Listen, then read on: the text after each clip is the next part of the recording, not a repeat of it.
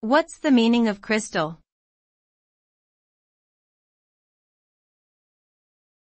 Crystal.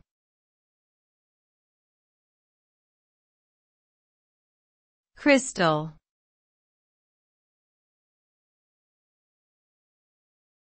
Crystal.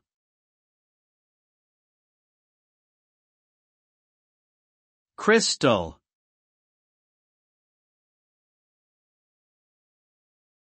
The term crystal describes a solid material whose atoms, ions, or molecules are arranged in a highly ordered, repeating pattern extending throughout the material. This orderly structure gives crystals their characteristic shape and many of their physical properties.